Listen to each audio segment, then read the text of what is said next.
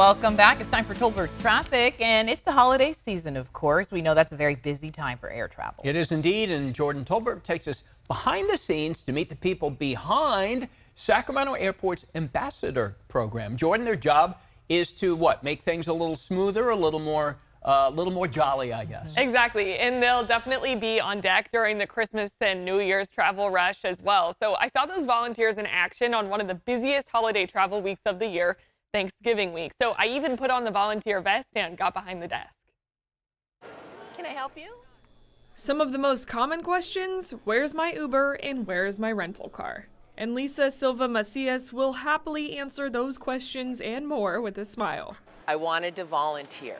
I was going to save the world, and then I realized there's a lot of drama in that.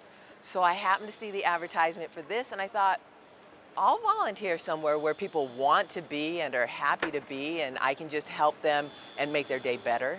And people notice that passion for making people's day better. When I got here, I was trying to look for my bag, and they helped me know which carousel to go to. So very helpful, all the volunteers here.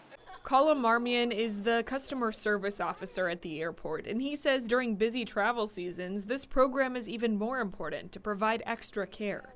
They have a team of four-legged friends and their owners as part of the BARC program and 110 volunteers in the Airport Ambassador program. So we have them in hotspot areas. So we have them at the information desks in both terminals, but also we have roaming volunteers as well. So they will move around the airport in high traffic spots. They're there to provide some great customer service, whether it's ground transportation information or hotel stays.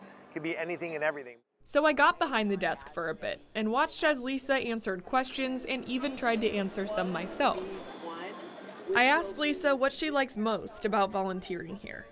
Seeing the families greet their family members when they show up, it's just heartwarming. I had spent 5 years in the Air Force, and so I spent a lot of time in airports, and I think that's why I love that piece. Just seeing the people coming home and how happy their families are to see them.